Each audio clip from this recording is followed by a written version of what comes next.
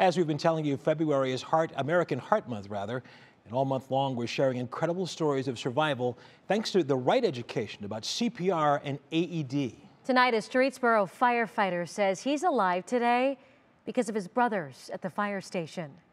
Here's our Lindsay Buckingham. Being a firefighter means you're ready to go at all times. You don't get to stop when you're tired. You stop when the job gets done, no matter who it is you're trying to save. You never think if it's going to be your family or someone you work with. Yet that's exactly what happened to this brotherhood here at Streetsboro Fire Department in early January, when the tables turned on 31-year veteran Chris Fredmonsky during a training class at the firehouse. I can remember coming into work that morning, doing our truck checks and what we had to do in the morning. Probably the last thing I remember is sitting down.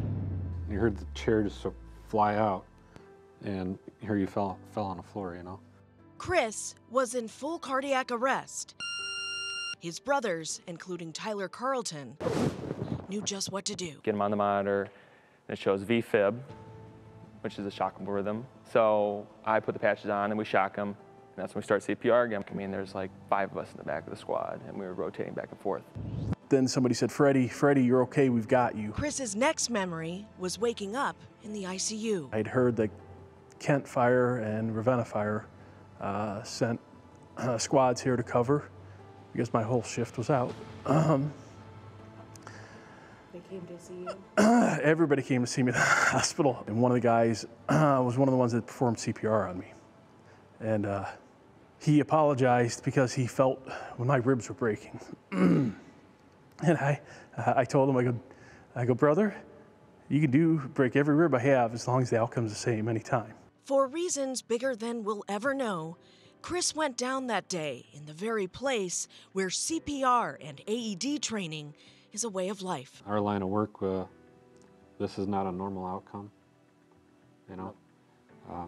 Typically we get there several minutes after the event happened, and if nobody's doing CPR or getting an AED or anything on them, then our chances of getting them back are very slim.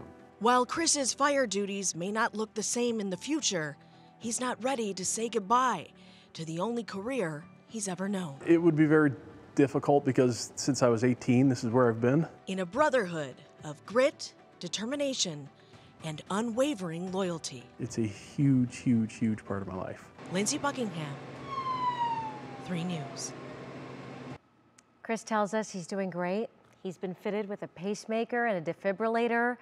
He also wants to remind you to call your local fire department and ask about CPR or AED training. Learning it could double or triple someone's chance to live. Wow, he's doing great, though. That's fantastic. That is the bottom line. That's what we like to hear. Excellent, certainly.